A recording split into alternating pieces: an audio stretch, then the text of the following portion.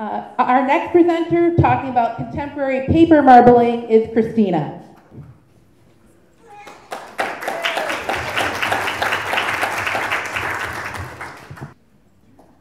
I'm going to go ahead and get started.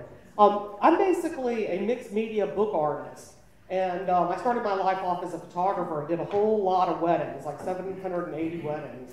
And I was really fed up with the condition of photo albums in this world. They were a real cheese ball. You know, I didn't like them. So I had to learn and teach myself because that's just the kind of way I am. And you just kind of jump right in and figure it out. And then maybe later on, like 5 years later, take a class. And then you're like, oh, yeah, that's why that didn't work out well. So I taught myself in the last like 20 years or so how to do some of the book art related stuff. And paper marbling is a big ingredient in a lot of people's bookmaking. And I just fell in love with the papers when I went shopping in like foreign countries and interesting art venues. I would buy really beautiful papers of other people. And I got fed up with having to search, the search for cool paper. So I decided I needed to learn how to do it. And it turns out that it's actually a pretty cool technique.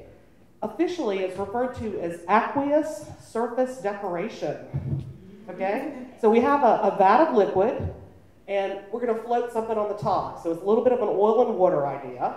The liquid can be different things, and the stuff you float on top can be different things, but they have to not get along so that the floating occurs. I particularly like Ebru, which is the Turkish form of marbling. And in Ebru, you use a water that has a thickening agent in it, Carnelian. It's actually in the algae family, but it's referred to as Irish moss. Okay, it comes as a powder, it's finely ground. You mix it into the liquid and it creates this kind of slimy substance. In the world, it's used predominantly for making sauces and ice creams, kind of slimy. So it's actually a food item. So here you're seeing the surface of the size of the vat of the liquid, and we're dropping a modified acrylic. So it's acrylic paint. It's dropped onto the surface. And then you manipulate it with either rakes and combs, or you can go with little, you can see on the side here, some skewers and different tools, and you create designs. Now, historically, there are very specific designs that people like. But I think this is the Ebru, typical Ebru. You're creating little stylized things, like flowers or fish or lips or hearts.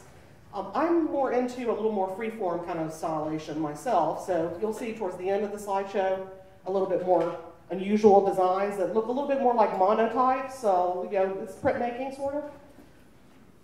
Here you're seeing someone pulling off the paper. These are a lot of images of some of my students. So we're pulling a piece of paper off of the side, and so we're also able to print it on fabric. So here's silks. I do silk scarves. I do men's pocket squares, because like you need a little flourish. It's always nice to have a little extra something going on. I can do lampshades, I can do lanterns, like paper lanterns. I can do it on glass with enamel instead of acrylic.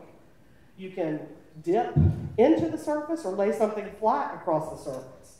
So when you're dipping a three-dimensional object, it gets really interesting. Yeah. So here you're seeing some of the other products that you can make. And when you light it up, it's really beautiful the way light comes through. So they work out really well. I think the home decor items have been very popular and successful as an artist for me, but my personal, fine art kind of contexts are mainly in the books. So I kind of like to bring it back a little more to the tradition of how it started originally, which would be the inside lining of a book, and it's called the flyleaf, and the end papers of a book. But I like to flip the script a little and make it be the covers. So here you're seeing a whole production of a whole bunch of little miniature books.